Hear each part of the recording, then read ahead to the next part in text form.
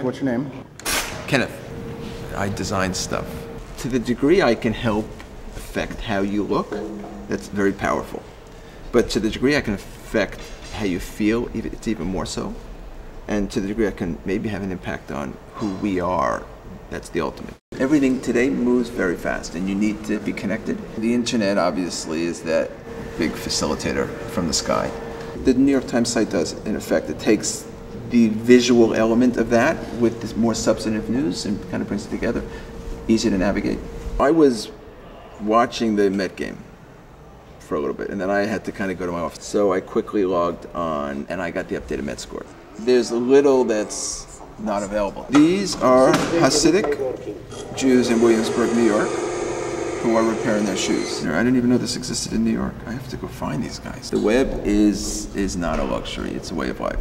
But at the end of the day, I need to make what I do part of something bigger than it is. It's just who I am.